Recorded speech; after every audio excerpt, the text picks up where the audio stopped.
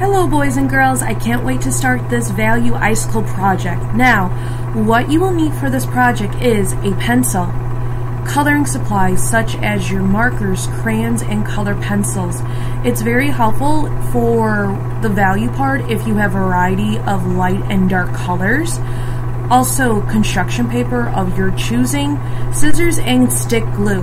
Now, for an added bonus, if you want to bring in any glitter or any gems to give it that winter mystical feeling, definitely do that. So, boys and girls, with this project, when we first do the value, some of us might make oopses, so that's why it's always great to make extra icicles. And of course, there's always going to be extra paper.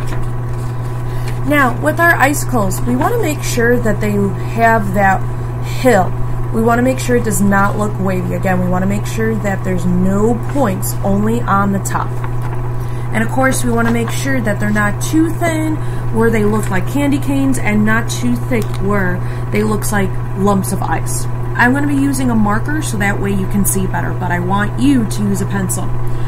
So first we are going to be making the base of our icicles. So at the bottom left-hand corner, you're going to put 3 fingers together. You're going to put a dot on one side and a dot on the other. Next, see how we have our 2 dots?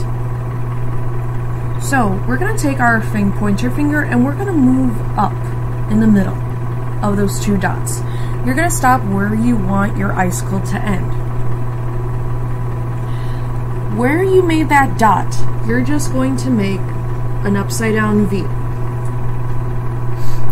From that V, you are going to be making some hilly lines. We want to make sure these hilly lines are big, and they do not have to be even. Again, if you look, there are no points. We do not want it to look like this. That's a wavy line. We want to make very loose hilly lines. After when you get that done, you're going to do 2 fingers and then 2 fingers dot, then your 3 fingers again. After that, you're going to move your pointer finger and place a dot where you want that icicle to end at. Again, it could be short, it could be super tall. It's going to look really cool if you do a variety of different heights. After that, I'm going to do my upside down V. Again, I want to make big hills. Big hills. You're going to keep on doing that until you reach 6. If you want to have more icicles, that's totally fine. And with your artwork, if you want to move your paper around to get more space, definitely do that. So we're going to keep on doing that.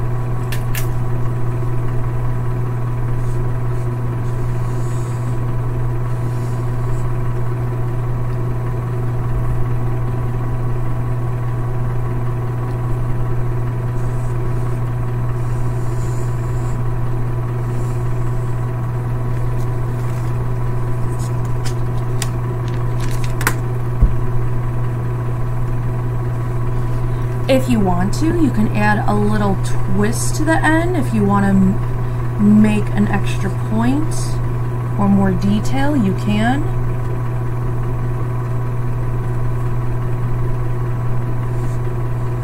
Again, you can make it pointy at the top, you can add some type of little curve. And of course, if you need extra paper to make more, don't be afraid to ask. It's always great to make more just in case you make an oops.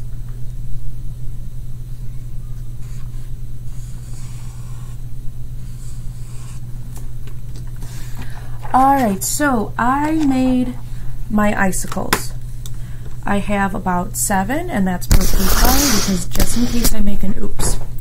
Now, when we make our sections, we want to make sure they're big and not too tiny because that's going to be really hard once we add our value. So what usually helps me is using 2 fingers or 1 finger. Again, it depends of how much work you want to do. And you're going to put dots on the edge. Again, very tiny dots. Once you are done with that, we're going to make some curves going on a diagonal up. This will make our artwork look more 3D. So again, we want to curve it in diagonal. Notice you want to make sure it connects to the other side, or else your icicles are going to break. Now I'm going to do one that if you just did a straight diagonal line, it looks more like a striped sock. It looks more like a candy cane. So again, I'm going to do 2 or 1 fingers, and you're going to curve. The more curvy that you're doing, the more realistic. But again, we want to make sure it has that even spacing. You're going to do that with all of your icicles. After that, you are going to trace with marker. Now, what's really cool with this one, you can use any color marker. If you want to make it rainbow, definitely do it. If you want to make it black, you can just make it plain black. If you want to do any holiday colors, definitely do that. So again, once you are done with all of your icicles, then trace. After that, erase any pencil marks. But again, we want to make sure there's a curve, not this straight line.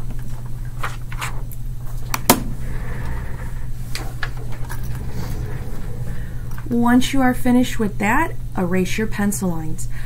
After that, get out your coloring supplies. For the value part, you can use crayon or color pencil. It is very helpful when you have light shades and dark shades of a color. So for example, if I have red, that will be my darkest value, and I could use pink as my lightest value. So boys and girls, here is one of our icicles. Now the key thing, in the middle, right here, we want it to be white. We want it to be the area where the light source is hitting. So if you look at my example, it's going to be white throughout the straight up. What usually helps me is starting in the middle. All right?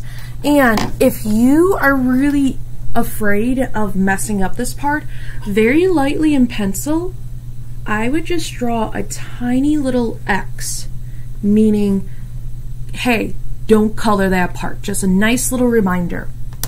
All right.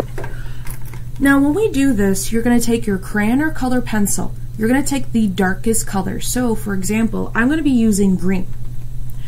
Starting on the edge, again, you're going to start on the edge, not in the middle, because that X tells you no. You're going to color hard, side to side. Again, side to side.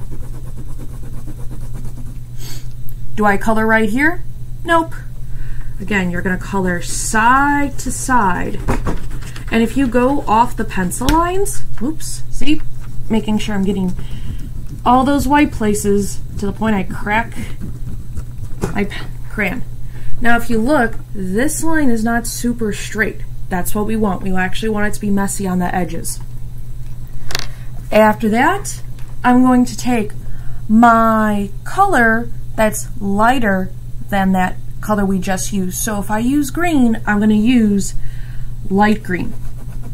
So I'm going to start kind of in the middle of my green. And I'm going to color side to side. And again, we want to make sure this is not a straight line. That will show that it's rounded. So if you look, we have our lightish color, which is our light source, and then it slowly goes to the darkest value. Now, what's nice about starting this off with the X's, it gives you a guide of what to do next. So again, if my darkest shade is right here, I'll use that color. Now, you can use the same color throughout, or if you do want to spice things up, you can add different colors to it. So let me go in my crayon box, and it works the same with your color pencils. Alright, so I'm going to use my darkest color. Do I put it right here? No, because that's the lightest. I'm going to color hard side to side.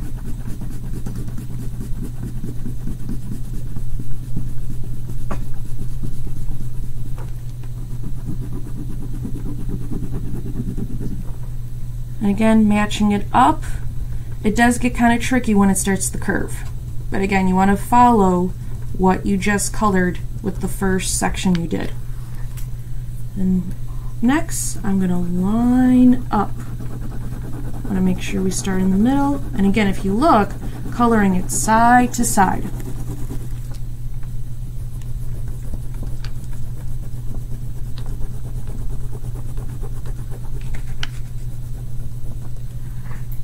So again, you could see that my lights are next to my lights, my darks are next to my darks.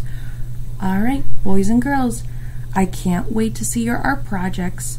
Once you are done doing all your icicles, you're going to cut out your icicles and construct your art project. Can't wait to see your work. Have a wonderful day.